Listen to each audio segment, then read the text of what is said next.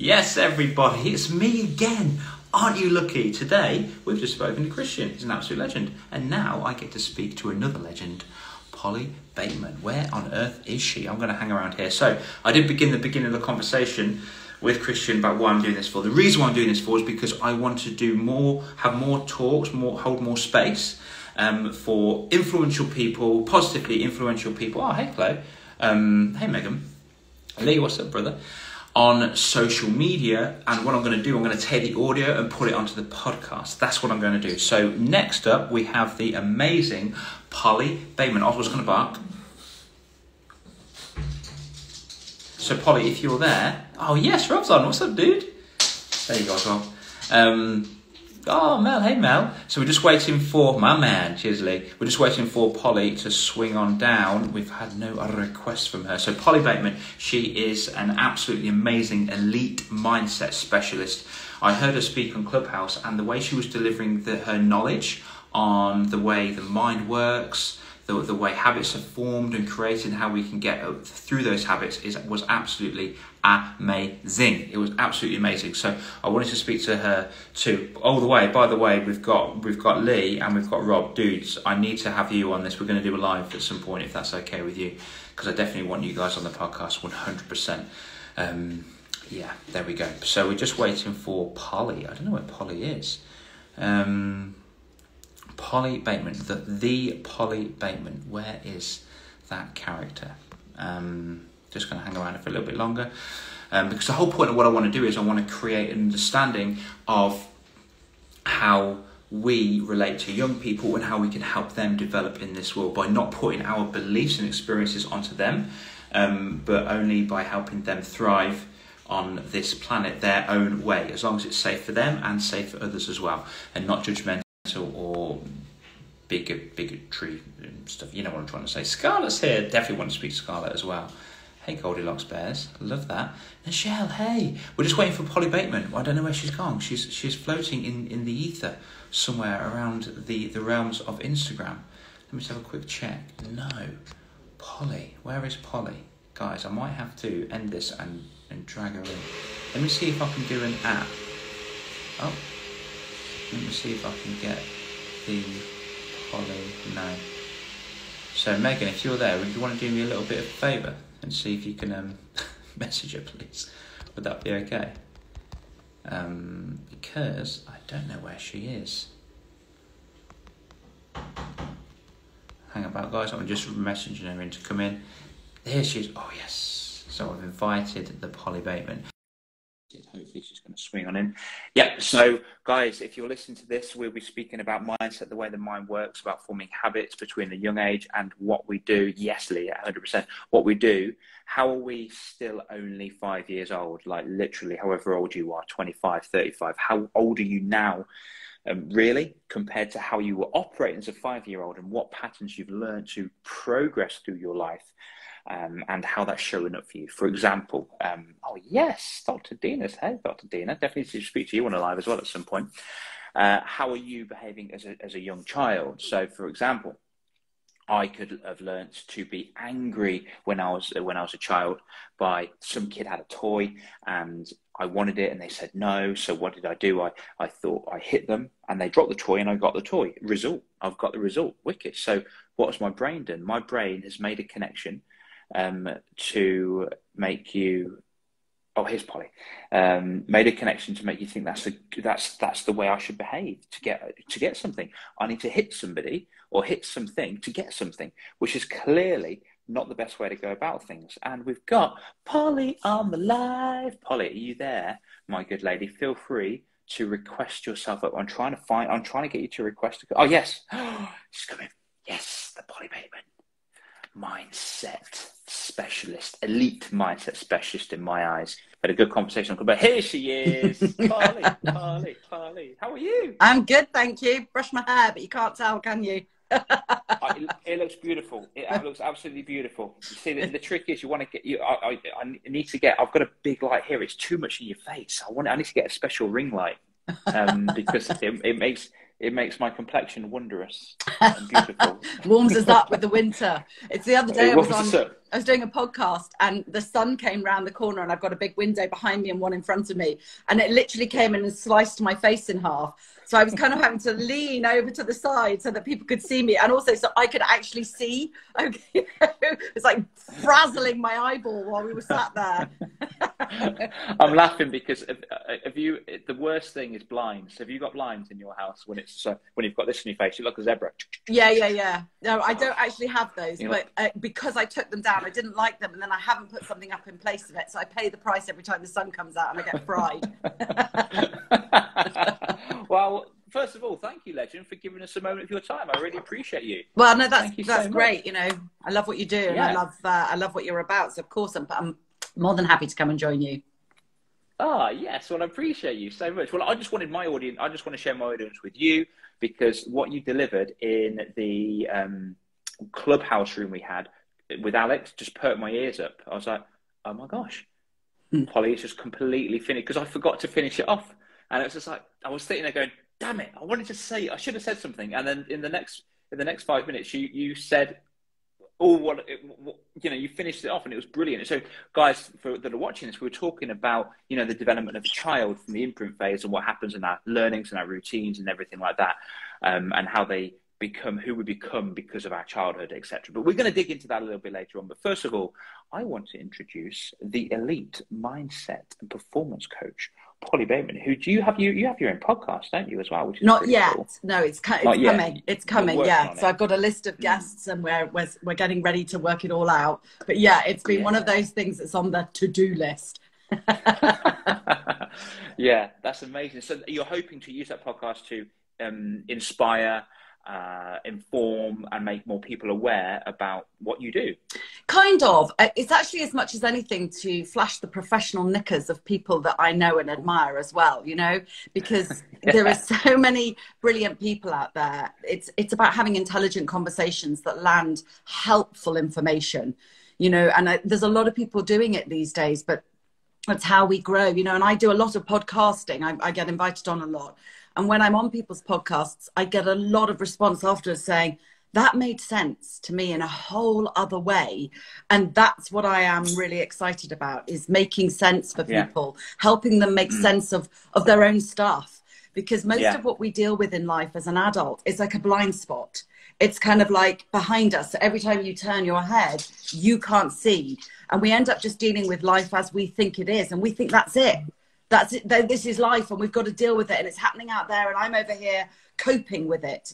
And that's just a crappy way to live for most people, which is why we've got such a mental health pandemic going on in the world. Yeah. If you could actually understand your role in your life and see your part in it, then you're in a much more empowered space for sure. So, yeah, you just walked into that beautifully, didn't you? You've spoken before. You've done this before. I might have done it once or twice. Yeah. But that's really good, the way that you frame that, because it's almost like, why do we need to go through life putting out fires? Coping with things, oh gosh, imagine if, we said to a child, to say, oh, here you go and cope with life, as opposed to go and flourish and thrive in life. It's, oh my gosh. And you've been getting a lot of love, by the way. There's a lot of people that are saying, oh my gosh, you're amazing. I think we've got Nikki here. Nick has said that you're amazing. Tech Mum, that's amazing. This is going to be such a cool conversation. Thank you to those people. Yeah, 100%. So what is it that what would you say your specialism is, and how are you using that to help the world?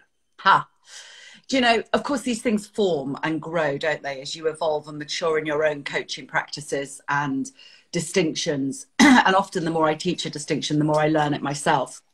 One of my favorite things to do at the end of a coaching program is thank the client if they are parting company, which often, I don't want to create codependency. I want to create independence for each person, right? And often when we part company, they'll thank me for what they've learned, but I'm like, you need to understand I learned just as much myself. For every client I grow. But what I've settled on, which really makes me smile when I even say it, is restoring your relationship with yourself.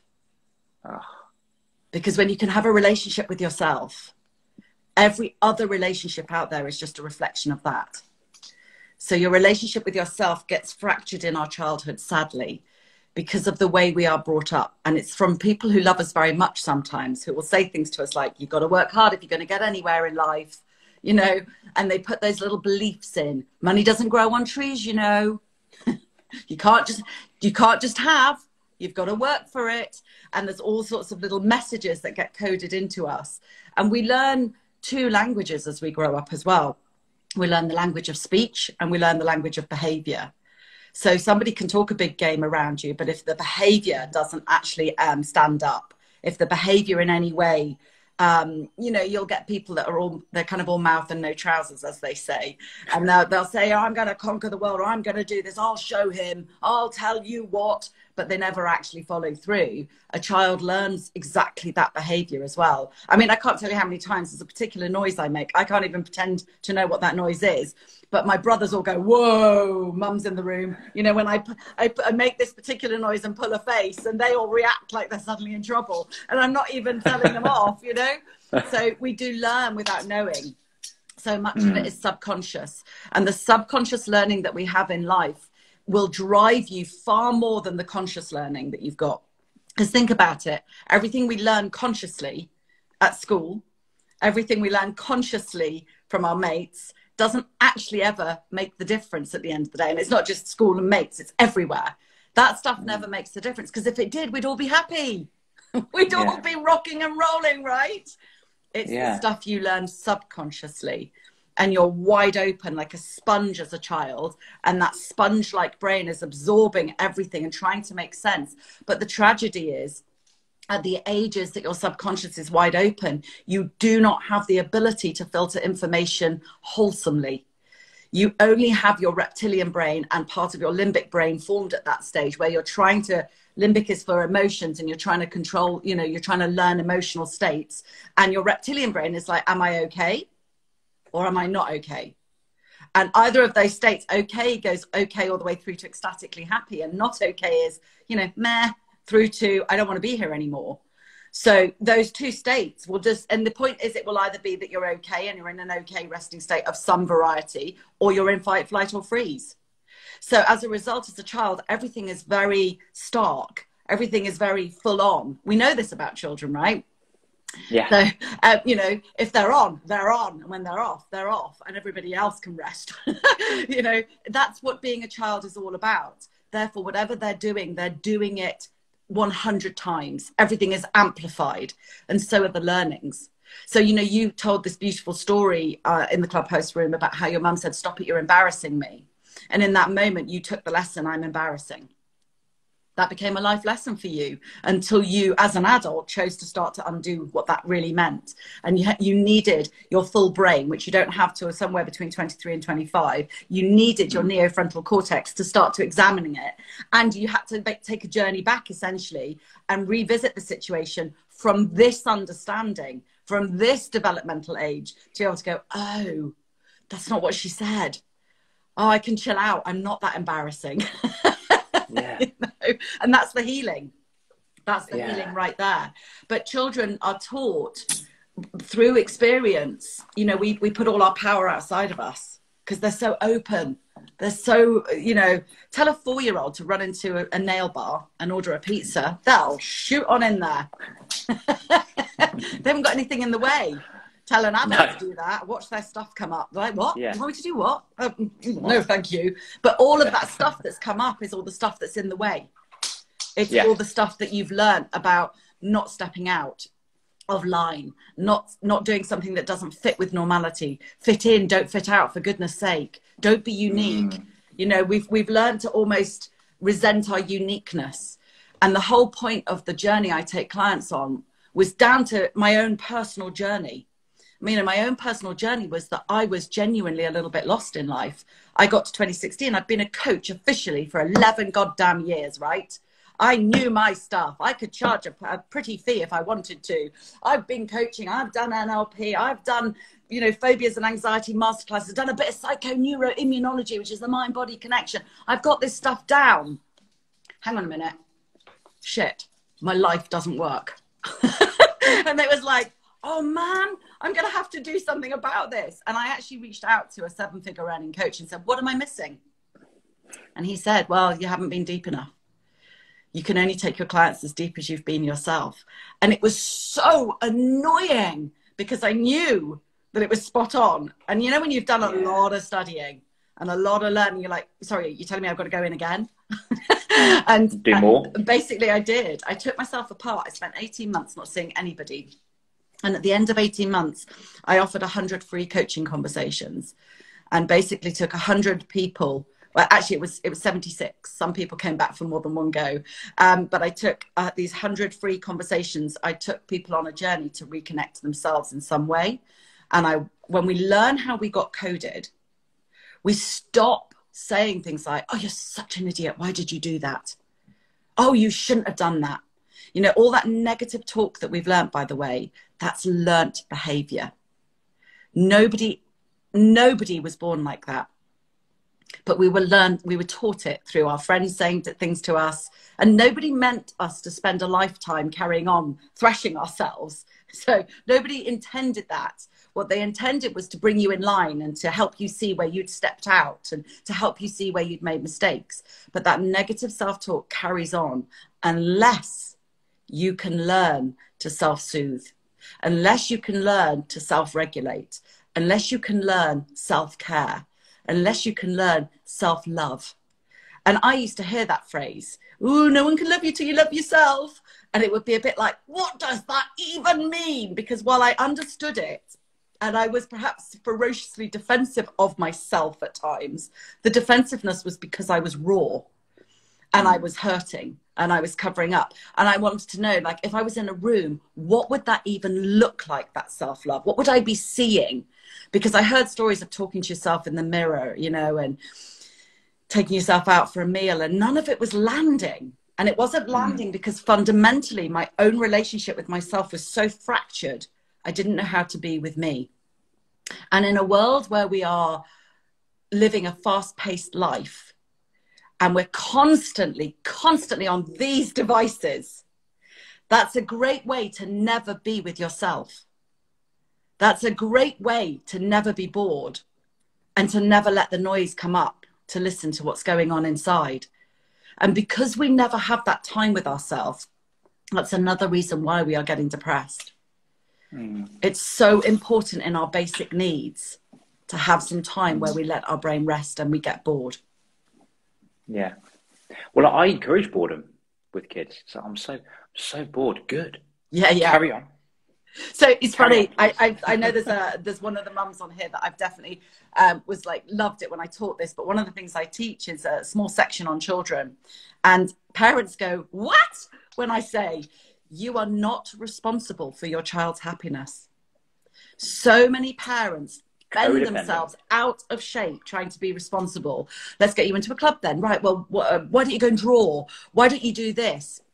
And I remember learning this myself, like, hang on, I'm not responsible? Because the thing is, parents out there, hear this. The more responsible for your child's happiness you are, the more that they'll put their happiness dependent on something outside of themselves. They'll put their happiness over there with, yeah, look, she's saying, I loved that, Polly, take mum on a mission. But, you know, it's when they put, and I love that woman, by the way, she's an absolute star.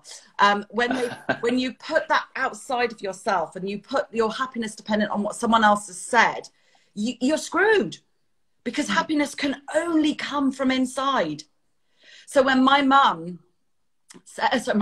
when my son, rhymes with mum, that's why they're, but when my son says to me, I'm bored, I'm like, great, and what are you going to do about it, babe?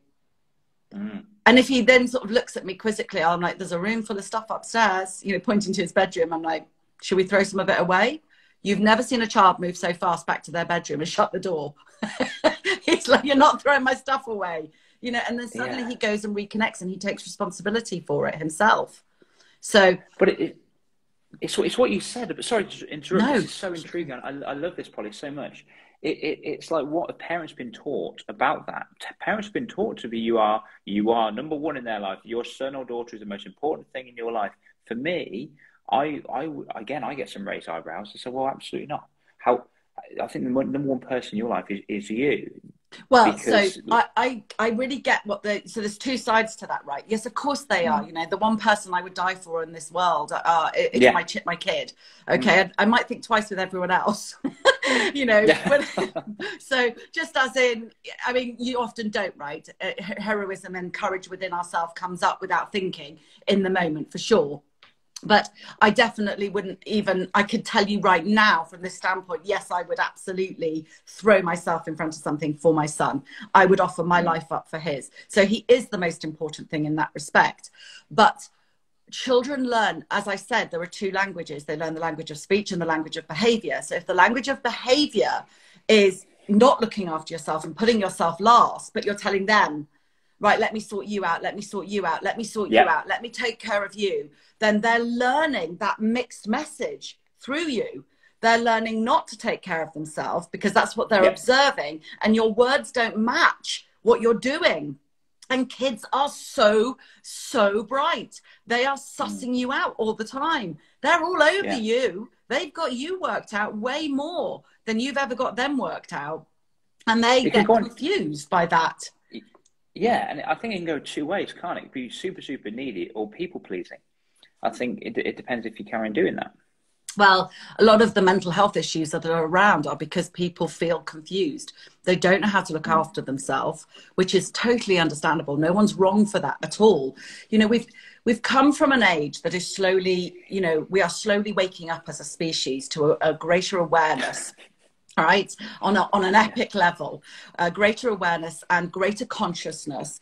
And as a result, we have to be kinder by the fact that our parents grew up in a colder, harsher environment, and they were taught by parents who grew up in an even colder, harsher, you know, stiff bottom lip, particularly here in Britain. Come on, son, let's get on with it. You know, I took my son to the RAF museum recently, and I picked up, much to his irritation, he just wanted to look at the missiles and the planes and all of that stuff. And I picked up one of the things that you can listen to as you go round. And there's this beautifully clipped British accent of this chap saying, I knew I would have to park the aeroplane when I felt a hot shearing pain through my foot and realized I'd been shot. And it was just like so calm the way he said it. What was even funnier, he said, I came out of the aeroplane and I noticed the enemy circling round me, and I thought, you better behave yourself, chappie. And he did. He gave me a nod and on he flew. I thought that was rather good. And it just made me die laughing. You know, these days, people would be like, I thought I was going to die. My whole life flashed before me. You know, it would be so much more traumatic, and that's okay as well.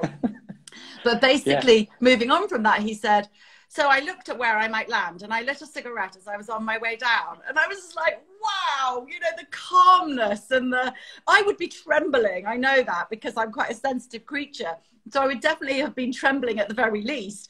But it was just so interesting listening to the fortitude that we used to have versus what is seen by some of those people as a much more oversensitive and perhaps slightly wetter sometimes mindset that we've got today. But it isn't. It's that we are opening up. We're opening up to understand the implications of everything in a different way. And the sad thing is that we're opening up and we don't quite have the resources to teach children. We don't quite know how to teach them how to have that inbuilt resilience. You know, and the next generation need to be resilient. They're going to have to sort out a lot of the problems of the world that we've created through time. And when I say we, collective we, ancestral we, it's an everybody we. You know, it's not us against them or anything, because that brings separation. We're all one. And as they're going to sort this all out, they are going to need to be resilient. Resilience is the big thing. And it doesn't land for people to be resilient when they don't know how to take care of themselves. So learning how to take care of yourself, learning to understand your own needs. You know, I did it the other day.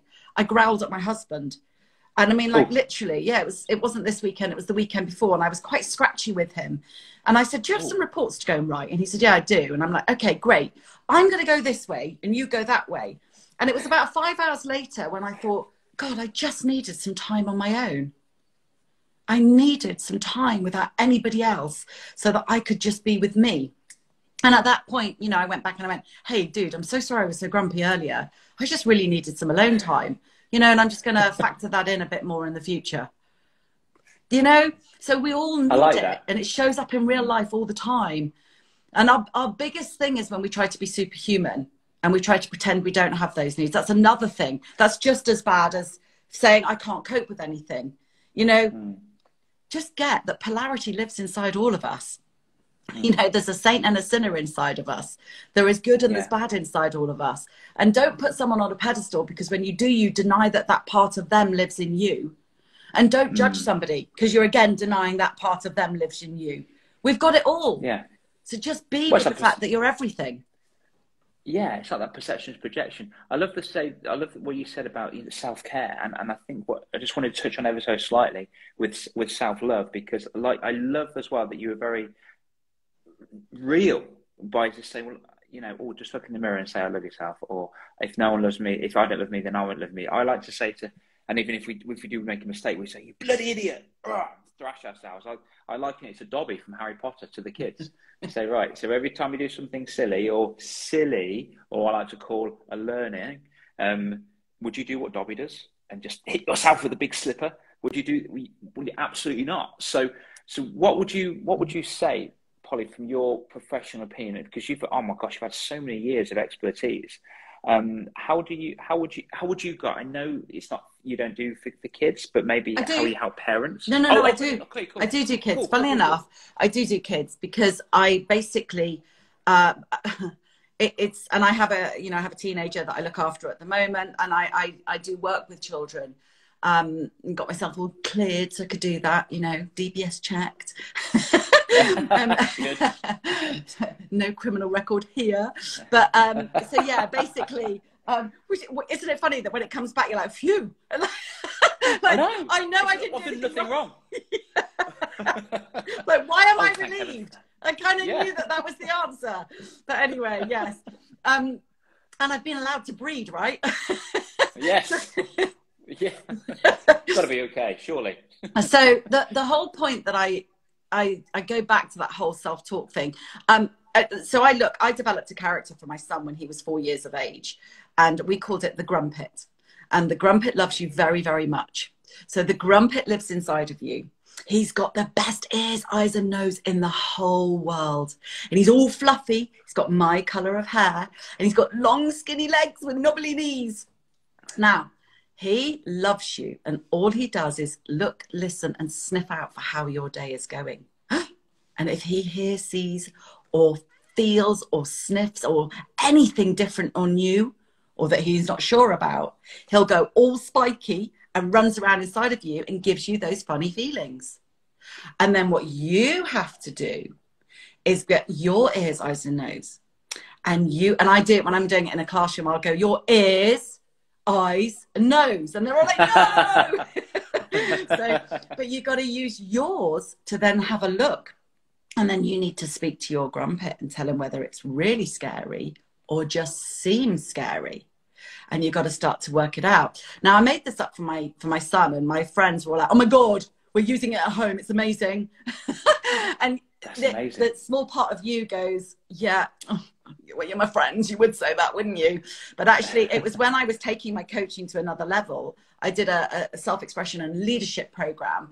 And the leader challenged us to do a community project out there in the community. And at first I was going to do something for the military wives as a military wife. And I remember going home and driving home and thinking, like, much as I love military wives and we're all great and we do a big job, I'm so over doing stuff for the military. And I kind of had this moment. And I they're not victims. They don't need rescuing either. They're just cheesed off sometimes that they're constantly dealing with their husband's career. But, I decided actually I want to do something for me. So I thought I'm going to push myself way outside my comfort zone and see if there's something in this children's character. So I took it back to the classroom leader, and she basically said, take it into schools. And and you're like, oh no, now it's going to get real. The rubber's going to hit the road. So I remember sitting in front of a whole panel of primary school teachers I'd got together and saying talking them through the Grumpet. And basically there was silence when I finished. And, you're sat there going, oh, they think I'm a knob. Literally dying inside, thinking they're like, oh, bless her, how do we tell her? Off you go. But actually one of them said, this is genius. Because every character that's in existence at the moment exists and you must relate to it. But the difference with your Grumpet is that basically your Grumpet is you. and he's only Yeah. feeling what you're feeling. He's only dealing with what you're dealing with. And and that was like, oh, okay, I'm not a knob. And so basically I decided to take it around some schools, and I took this brilliant woman called Vicky, and Vicky and I went around schools, and Vicky was amazing. She was basically there to give me moral support and hold the boards up. I got a student who was an artist student to draw the Grumpet as I saw him in my mind's eye.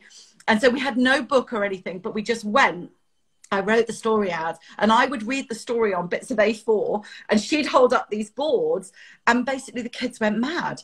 But what we discovered, which was, it makes me cry to this day. The last time I did it, I actually did it with the genuine book in my hands. And there was a little boy with curly hair. I'll never, ever forget this kid. And he just was so engaged and wouldn't stop talking to me and was all over the Grumpet. And at the end, this lady came up to me, the teacher, and she was one of the special needs teachers, and she was crying. And I might get emotional, but she said, he doesn't talk. And he'd never stopped talking.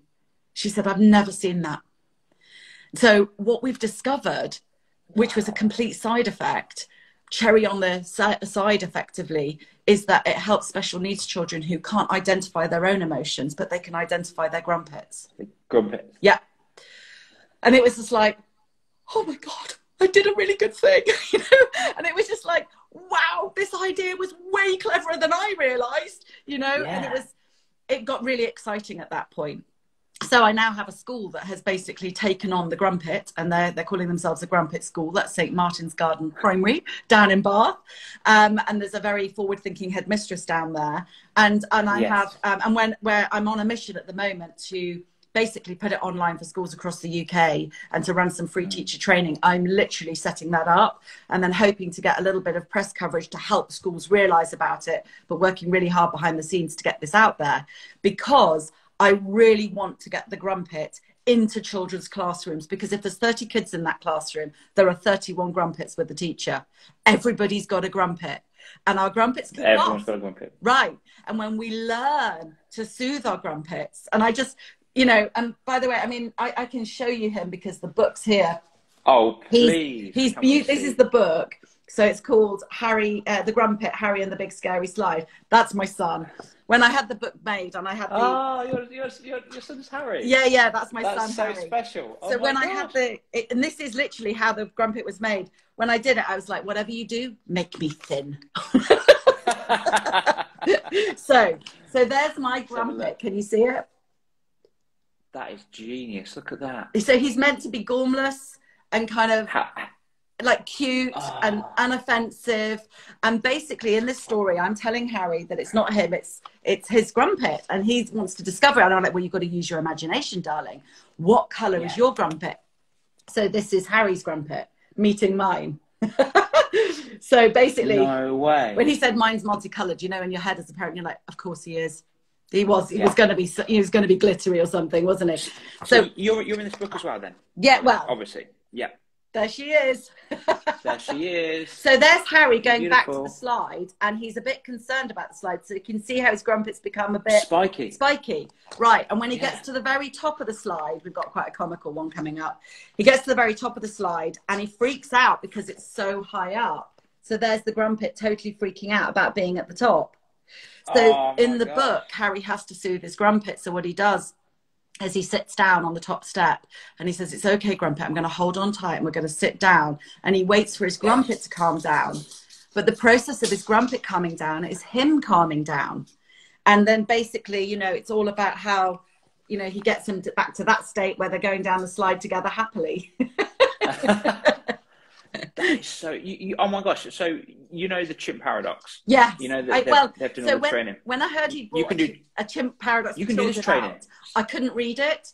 Because I was like, I don't want to know if it's the same, you know. And actually, when I did eventually read it after the book was firmly out, they're very different. So I'm like, because you know, it's just that thing. You want to have your own stuff, right? I only said that because that needs to happen.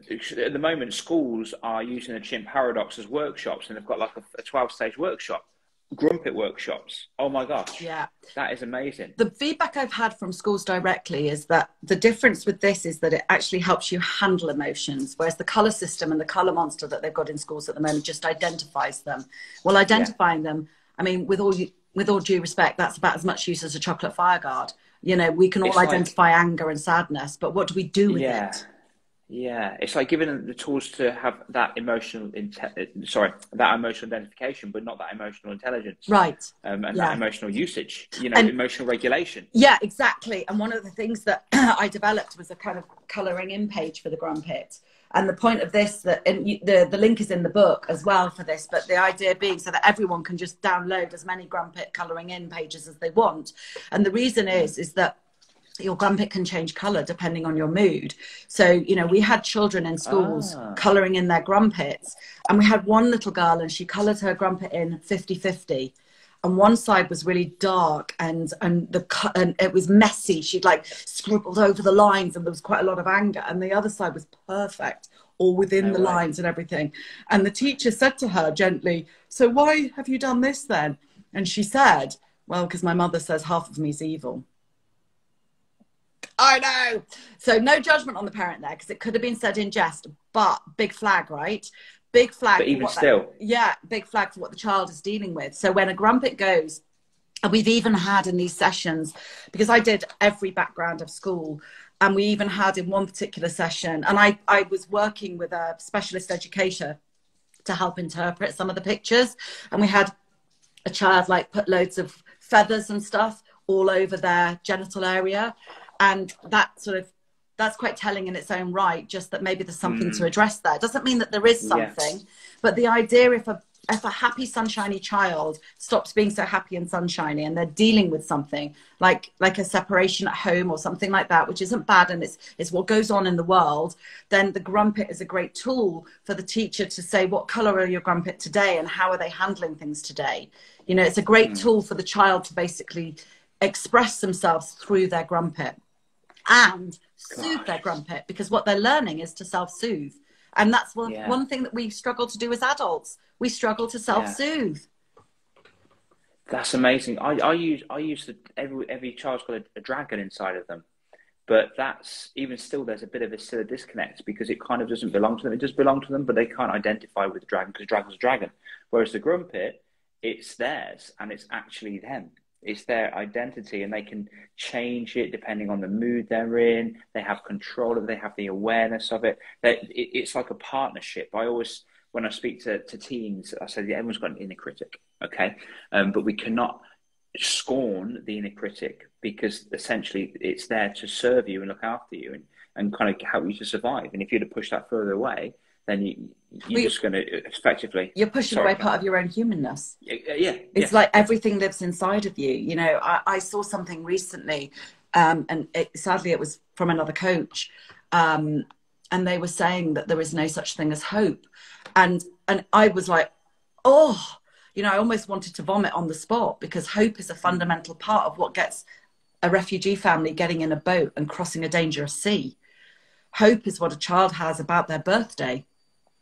Hope is what we have as a fundamental part of being human. You know, I understand the point that coach was trying to make. What they're saying is hope on its own is futile. Hope without action, hope without intention, hope without... But that part was missing, and they were just damning hope and saying hope puts you in a victim consciousness. And I was like, whoa, there's a whole missing here in this post, you know, that really rattled my awareness, because I was like, you are literally telling human beings to deny part of who they are, because fundamentally as a human being we are hopeful. Hope is future joy, right? You know, and you can create that, but its birthplace comes for so many people, its birthplace comes from hope. So the point is, it's just that don't ever deny a part of yourself. Don't ever think you're better than anybody else. You know. Well, you've blown me away. Sorry, I'm really sorry to interrupt you. How can we purchase such material for Grumpet? Where do we get it from? So there is a website which is very primary colours basic, because that's what I could afford to do when I put it together. But it's called thegrumpet.com, and the Grumpet is spelled Grump, like you're in a grump, with IT on the end, not P-E-T, it's P-I-T. So Grumpit, thegrumpit.com. And you can get the books from there. You can also get them from Amazon. So you just go on and either search for me, or I think usually it's better to search for Harry, the Grumpit. Search for the Grumpit and Harry and the Big Scary Slide. And it's just a metaphor for life at the end of the day. It's a metaphor for when something overwhelms you, what do you need to do? You need to go inwards and you need to talk to yourself. The thing is, though, they can help everybody. Yeah. Oh, my goodness. I have a Grumpit. I've instantly got a Grumpit now. Yeah. I never knew I had one. Yeah. But I do. So literally a very clever friend made me this. And I take him into classrooms and he gets very shy, and then eventually he turns and he talks to the children and they all go mad. And he doesn't have the teeth because it was as we were, she did what she could basically. But yeah, when he wants to talk to the children, he whispers in my ear and I'm like, you want me to tell him that? He says he wants your yellow sweatshirt. Oh, fine. You know, so yeah, it is. We've all got a Grumpit. And I will literally, to this day, even though my son is now 14, say, my Grumpit's super spiky today. I just need to handle myself and I need to handle him. I'm not sure what's going on. You know, I will out him. I will out that part. So, you know, yeah, thank you so much to Megan's Break. Megan's amazing. Yeah, that's really kind of her to put that out. Thank you, Megan. Yeah, thank you so much. I really appreciate that. But yes, the idea is I'm going to put this out to schools for free and try and get it into every classroom and see what I can do to create some workshops. Because we do a workshop, we did a workshop where part of it is reading the story, colouring it in, and then talking about our Grumpits. And it gets children talking about stuff that scares them and stuff that excites them and when they have to handle their Grumpit. So I'm on a mission. You could do, oh my gosh, you could do a Grumpit with different phases of life. And the reason why I said that is because in my head, after all the clients I've spoken to, this will be wonderful for primary school kids. Year 7s, yes, year 8, 100%. year 9, year 10, year 11s may dip down. 100%. But then adults after that will be like, you know, for me, I mean, I'm 37. I'm like, oh my gosh, I've got a purple Grumpit. Today he's feeling pretty chill. He's went to the gym. He's had his cold shower. He's happy. He's motivated. He's on it. Despite wearing yellow, but purple's my favourite colour. Yeah. So I'm going to have a purple Grumpit.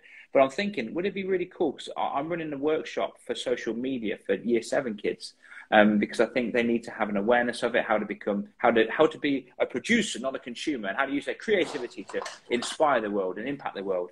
So what if they could be like, maybe, you've probably already thought all about this, but for more workshops for the Grumpit, you could have Grumpit. Like, no, that's me. That's my Grumpit. When you said purple, I'm like, I have to get the picture. And actually, here's some other states that he can be in. He can, well, yes, he definitely does that. Yeah, doesn't he? Right? He definitely does. He definitely does those states. Yeah, yeah. Oh, that'd be really cool, wouldn't it? But yes, no, I'm really open to this. You know, and I'm actually going to speak at a school on Friday, which is for 16 and 17-year-olds who are quite nervous. They've come from quite tough backgrounds, apparently. That was the brief I was given. And, you know, could I support them in what they're doing? And I'm like, God, yeah. You know, and I will talk about their Grumpits a little bit as well, even though they're 16 and 17, because he's funny. In fact, the Grumpit usually gets rejected somewhere between the age of 12 and 16. And then people come back round to, yeah, I have got a Grumpit. That's good. Get rejected, yeah. You know, so at the end of the day, it's just a tool. And we all need tools, right? Because anything that normalizes life as it's happening to you, that's the big thing, is that when we think it's only happening to us and that this isn't life and it shouldn't be like this, that's when we get upset. But when we go, you know, some days are a bit meh.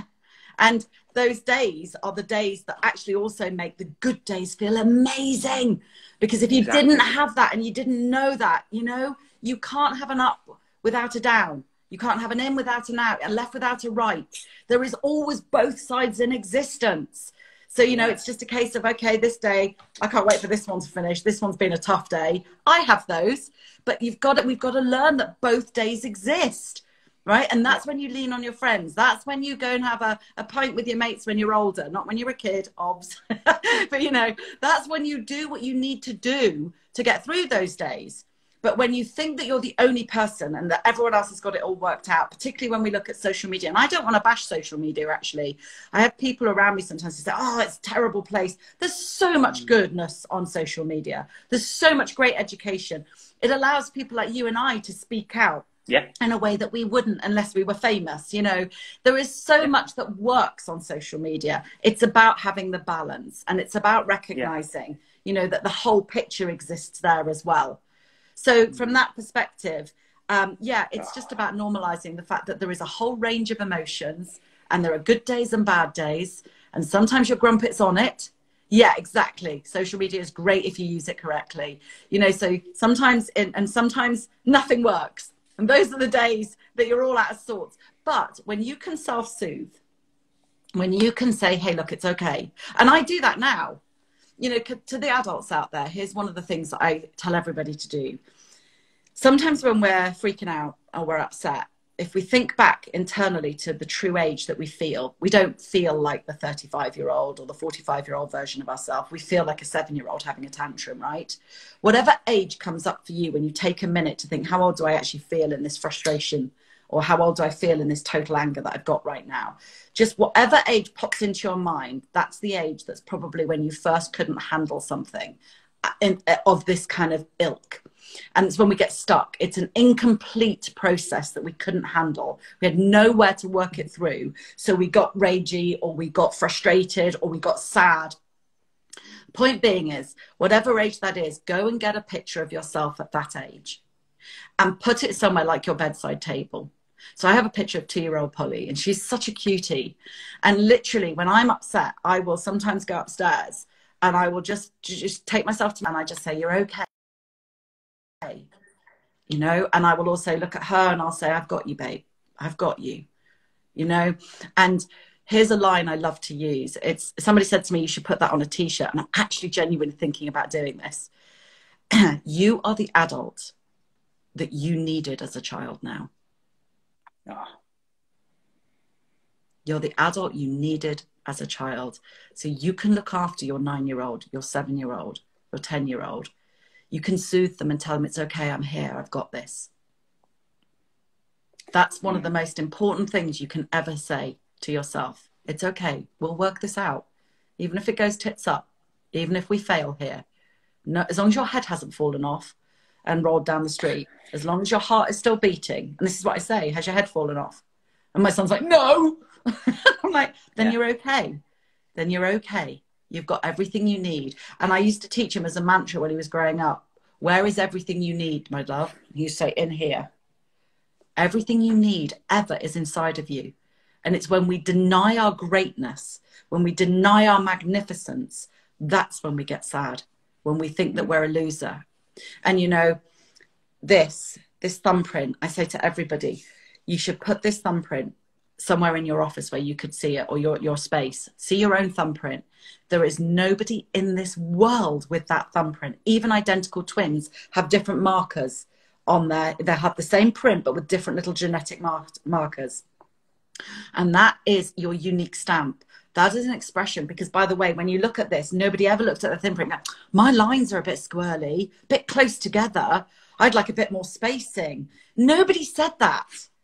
So that's your brilliance and your genius. It's an expression of it right there. So look at it and admire it, and remember how great you are. This isn't an ego-led exercise. And the ego, by the way, is your friend. Without your ego, everyone talks about the ego being the enemy. It's the enemy when it rages out of control. But without an ego, you wouldn't even get out of bed each day. So that's what I say. Yeah. Thank you for confirming that for me. Yeah, it serves a purpose. You definitely need your ego to some extent. It's just don't let it rage out of control. And when it's raging out of control, it's because you're disconnected from you. But when you can truly be that, yeah, there is something about me that's unique and different, then you can step into your own power and find your own brilliance. And when you do that with a child, oh, you watch their face light up. You know, they don't have to be good at maths. They don't have to be good at singing. They don't have to be good at anything, but they'll have their own thing that they are brilliant at. And it's about finding that uniqueness and that brilliance and that inner space. But you'll never let it out if you keep beating yourself up. So, you know, when you drop a cup of coffee or you make a mistake, if you hear yourself saying, you're such a dick, can't believe you did that, just remember that's a learnt language. So the learnt language of beating yourself up is something that you want to just be mindful of taking and putting to one side and saying, okay, I can't remember who taught me that, or maybe I can remember who taught me that. I'm not going to speak to myself. Go and look at that picture of that little you and say, I'm sorry, I didn't mean to speak to you like that. Like, own it. Own it and be with that vulnerable little you, because that vulnerable child in you is crying out for you to look after it. Yeah. I just want to, I just need to say hi to Phoebes. Phoebes 45. Hello, my lovely. Mwah. Hey, Phoebes 45. I am the person that I needed when I was 11, when I was being bullied. Right.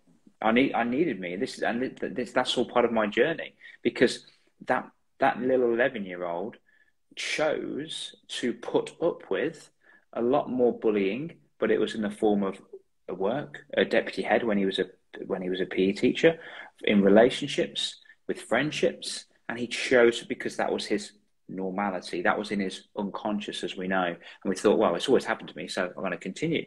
And it's only until I was about 27, I had a massive breakdown because of everything that happened to me all at once. And if I would have visited now my 11-year-old self, it wouldn't have happened. Right. It wouldn't have happened. I would have had the tools. Like we've all got different tools. The Grumpet is going to help thousands and millions of kids around. I just know it. Oh, it's tools to every time somebody says to me, I had I think it's called Tilly's House. This sweet lady who is a childcare person, so she only has a few kids, but she took them to like a Go Ape type place, but it was obviously for smaller children. There wasn't, you're not swinging off a zip wire too, but they were going up like high. It was like a sort of fort, and they were across ropes and things like that, holding on to things. And she said, we used the Grumpet the whole way round. And yeah, I miss you too, darling. I miss you too, Phoebes. So I had the pleasure of coaching Phoebes' dad before he sadly left us all. And one of the most moving things that I ever got to do was support him in writing his final letter to his daughter, Phoebe, who's on today. And it's like, to this day, it makes me cry. And so just so she can see this, her dad sits on my desk. Oh, so my gosh, it's so special. Yeah, really special. So, you know, it's a real privilege when we get to work with anybody in this world, a real privilege. And it was amazing, you know, because there was a big child in here that desperately needed looking after, right? And I really feel that Tony, her dad, is with me a lot in my coaching. So, yeah, when it comes to, like, how sad is it, right, that when I got to somebody like Phoebe's dad, who thought he was broken as an adult, and he wasn't broken. There was nothing wrong with him. But he was so awkward about himself because of all the lessons he'd learned growing up. So it's about finding your true inner brilliance, and it's about finding, and even, you know, when you don't find your brilliance, by the way, this isn't always about being the ultimate self. This is about just being okay with little old you, whoever little old you is, because you're not a bad egg. You just had some dodgy coding growing up. That's all it is. And if we can restore the relationship to ourselves, there's a shed load more contentment and peace out there. You know, all that trying to be something sometimes, and all that striving all the time, comes from desperately needing to prove our worth in the world. You have the same value on the day you were born as the day you die. The value never changes throughout life. You are valuable. But what does change is your perception of your value. And then we react according to the perception as if it's real. And it's never real. You're always valuable. Our filters that we see ourselves through can be through somebody else's eyes. It's so tough, isn't it? I often say to people that, and deliver this in schools, where I say, look, you've got, let's say, for example, I get 6 people out, say, roll the dice. What are the chances of you rolling the same number? And they say, oh, not very much, about 1 in 12, 1 in 24. And they give you a number, and they're like, okay, cool. And they never do it. And they say, okay, cool. Thank you very much. Sit down. Now, what if we were to get 2 million people, roughly about the same size population as San Diego? Let's get 2 million people. Get them all in a line, probably across the whole of England, 2 million people. And we will give them a dice, but not just a 6-sided dice. This is a special dice. This has got 1 million sides. What I want you to do is get your 1 million sided dice. It'll be a bit of a big one. 1 million sided dice. 2 million people roll it. what if I was to say I want you to land on number 500,602? Would they all be able to do it at the same time, kids? No, impossible. They wouldn't do that. I'm like, but it did happen. It happened to you. It happened to you. It happened to me. It happened to you, because that is roughly the same percentage chances of you being born. Just think how rare. You're unfathomably rare. You shouldn't be here. You are impossible. So let's make you possible. Let's use the miracle that you've got right now to enhance everything that you're worth, that you know you're worth. You're worth everything on this planet, and any conversation you have can impact somebody. I do a bit of a maths problem with them as well, and it works out if they make 5 people smile just a week, not a day, just a week, they'll impact over 1 million people through the law of 3. 1 million people by the end of their 5 years of school, if they started in year 7. Wow, Yeah. what a lovely thing, because, you know, that's something that they can relate back to, something they can do. You know, that's that Pay It Forward program, isn't it? The film Pay It Forward. It's the same thing. Yeah. If there's one tiny thing that you can do, it's and as adults, I know in a coaching space, that's taught as leave everybody with the impression of wealth. That's a kind of Napoleon Hill statement. And what that means is don't leave them feeling like they've got money they haven't got. It means leave them feeling better than how you found them. Even if it's just passing someone in the street. The most beautiful human being, a chap called David Cunningham, taught me this. And he talked through how one day he was waiting to go in the lift. He was in a hotel lobby waiting to go up in a lift. And the hotel, what's the door? The door opened.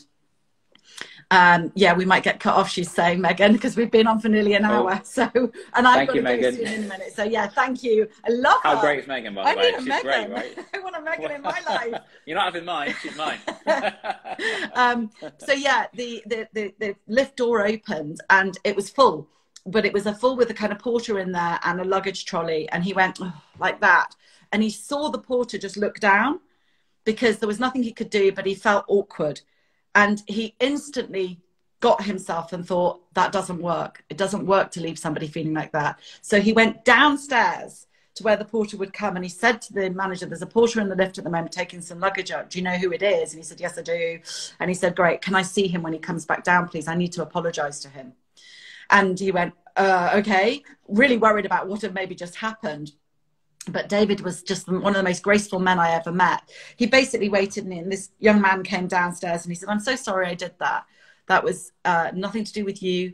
I was having some thoughts about getting up to my room. That was my impatience. I own that. Thank you for everything you do. And he made him feel so special. Wow. He spent 15 minutes talking to him, asking him who he was, where he came from, what he wanted for himself in the world. You know, it doesn't take much to put somebody down. And it takes equally, even less sometimes, to make somebody feel good. Just smile at them. Just say, no worries. We're so busy sometimes going about our business that we forget the impact we can have on other people. So just remember to leave people with the impression of something good as you leave them, rather than sometimes when we can just be a bit sharp. Yeah. And we never know we're doing it. Unless we become sort of monitor ourselves a bit more, right? Exactly. Yeah. Well, sometimes we never know we're being the good. Oh, right. Yes, absolutely. Just smile. You don't know what it meant to somebody. Yeah. Well, I was picking up litter with my little pug, and ages ago, I just saw it, pick it up, just put it in the bin. Just don't whine about it, Dale. It's okay. My grumpet was going a bit, but I was just like, it's okay, dude. It's cool. And somebody mentioned to me, I saw you picking up litter the other day. You actually motivated my kids to do it. And I saw them and I was just like, what? That's so, you don't even know you're doing something great. So just do it. Who are you when no one's looking? I think that's really cool. Yes. Just always try to be the best version of yourself. And if you can't be the best version, don't beat yourself up. Just go, it's okay, dude. We got through today. We got through. Don't be a dobby. Yeah. Don't be a dobby. I'm going to send you a copy of the book, Dale. We'll do that offline in a minute. Oh my gosh, please. Yeah, I'm going to send you a copy of the book. I need to shout about it because I'll go to a few schools as well. So that'll be brilliant. But first of all, I know we've close. Thank you, Megan. We're close to an hour, and I know that you'll need to dash in about 10 minutes' time. 13 minutes, yes. But that's fine. Yes. That's fine. Don't worry. Yeah. Thank you so much for giving me your time today. I think that we've got an idea of how to find you, but I just want to make it clear. How can people find you? And how can people find, I know you've already said it, but how can people find the Grumpet for those that have just joined us? No, that's really helpful. Thank you for going back there. So I'm at the Polly Bateman. Had to put the in there because there is another Polly Bateman. She does something completely different. So I'm not in competition. But yes, and my website is thepollybateman.com. But at the Polly Bateman, and I put lots of stuff out on social media. And then the Grumpit is thegrumpit.com. So the GRUMPIT.com. That's the children's book, and you can also get it on Amazon. And is there a social media for the Grumpit as well? Yeah, sorry. God, Vicky, my fabulous version of Come Megan. on, Polly. I know. She'll be like, really? Yes, it's at the Grumpit. Seeing it was at the Polly Bateman, we had to make it at the Grumpit. So yes, he's there as well. It's a relatively new social media site. I'm really late to the party on social media. I'm just learning it. So I have someone who is way better at that stuff than me. But there she is, Goldilocks Bears. She's posting it all now. All links are in my bio at the Polly. Was that Vicky? She's called Vicky. Yes, that's Vicky. Vicky, yeah. Thank you, Vicky. Yes. Appreciate you. Yes, thank God 100%. she's there to catch me. I know. Well, that could be your Megan. I've got a Megan. She is my Megan. Yeah, amazing. Absolutely amazing. Oh my gosh, the Grumpit, you've just really got my creation juices flowing. It's so amazing. Oh my gosh. Well, I don't know what else to say. I think it's been absolutely fascinating. I did not know. You've blown me away with the Grumpit. I didn't know we were going to talk about that. And you just absolutely smashed it to pieces. Well, that's so the cool. reason for bringing him in was when you said, what can we do to help children? And it doesn't have to be just knowing you've got a Grumpit. You don't have to go and buy the book. You just know you've got a Grumpit. And he loves you very much. And he's inside of you. And he's constantly, freaking out about your day. So learning to self-soothe your Grumpit is the beginning of restoring the relationship with yourself. That's essentially all we're talking about. When we can restore our relationship with ourselves, when we can understand we have value, and when we know how to look after ourselves. This isn't talking about taking yourself off for a load of, fancy treatments and sparkling champagne all day long or anything like that. This is just learning how to look after yourself, learning to say, I need 5 minutes right now. Learning how to say, this is a boundary and I just need that boundary to be in place for the moment or for today. This is what I need as a human being. Remember, we're a human being, not a human doing. Yeah, love that. Oh, I love that so much. This is so cool. Thank you so much for giving me your time today. This is, I'm blown away. I had no idea that we were going to be on such an emotional roller coaster, seriously, with what you shared with all of your, your clients. Absolutely insane. I'm so glad that we did this. I really am. Yeah, thank you, Dale. And I'm sure this is the beginning of a connection and a partnership and a friendship here. I'm sure. 1,000%. 1,000%. There's definitely going to be some affiliation if we're going to be all businessy. Brilliant. We love a bit of that. We do. Thank you so kindly. Again, everybody that's listening to this and watching this, remember it's the Grumpit on social media, thegrumpit.com. And the Polly Bateman. Thank you. Yes. There's only one in my eyes now. The Polly Bateman. Have a powerful rest of your day, you amazing, amazing lady. And my audience that are following me, please make sure you're following Polly, because I've just been blown away. Absolutely blown away. Thank you, Dan. And this is the beginning of something really cool, I recken. And say hello to Harry from me, even though I've never met I him. will do. He'll be out there slobbing on the sofa. It's half term. Oh, definitely. Slobbing. That's what 14-year-olds are experts at. Oh, good. It's his skill set. Yeah. It's the slobbit. Yeah, exactly. New one, the slobbit, not the Grumpit. All right, catch you later, you amazing lady. Take See you care. later, everybody. Thank you for watching. Bye-bye. Bye. Bye.